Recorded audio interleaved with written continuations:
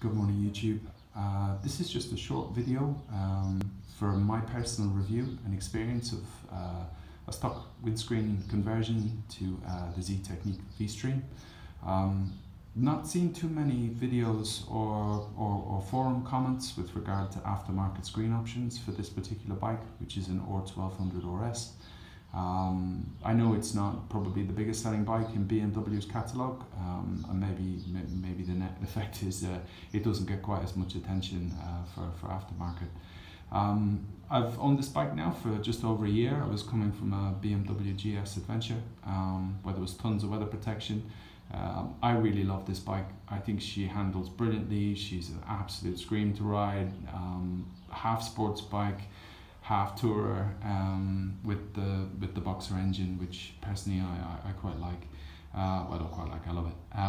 So experience over the last year with the stock screen has been good, but just a little bit too much noise, particularly on motorway speeds, and also just, you know, the swash around overtaking vehicles and on the motorway as well. It just became quite distracting. So for me, the bike needs a taller screen, and certainly for someone my height, I'm just a smidge under 6 foot. So I looked at a few of the reviews online. There's not too many. Grumpy Goat I think has quite a good one for the MRA. I chose this one based on a couple of reviews I found elsewhere, more on forums. Wasn't really a video for this one, which is why I felt maybe it might be helpful for others to post something. Really simple to fit. It's just 4 bolts, so it took me about 20 minutes. Bolt here, one lower one, bolt here, bolt here. I tried it, this 2 bolts in sequence, top and bottom on each side. I tried it with the lower bolt where the screen was sitting maybe an inch lower than it is here. And actually for my height, I found that the upper bolt was best. Riding on just A, B roads here, again, you know, I find that the lower position for the screen is perfect. You can then, while riding, just simply pull it up, and then you get all the additional wind protection of the taller position.